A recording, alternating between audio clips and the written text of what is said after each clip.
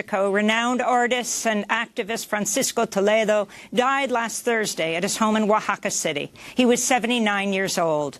Toledo's artwork and activism drew global attention to the indigenous traditions of his home state of Oaxaca in southern Mexico, one of the poorest regions of Mexico. Toledo, who is widely known as El Maestro, the teacher, was a painter, photographer, sculptor, and ceramicist who tirelessly defended the authentic Oaxacan indigenous traditions. His father was a Zapotec shoemaker.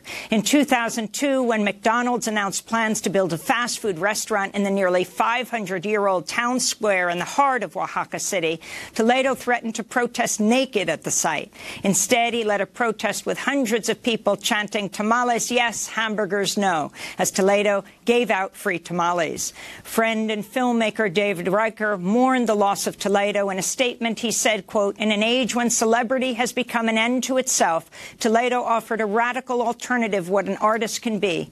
Immensely successful, he never enriched himself. Instead, he donated everything he had to create free and open spaces throughout the city, art centers, libraries, and museums." And those are some of the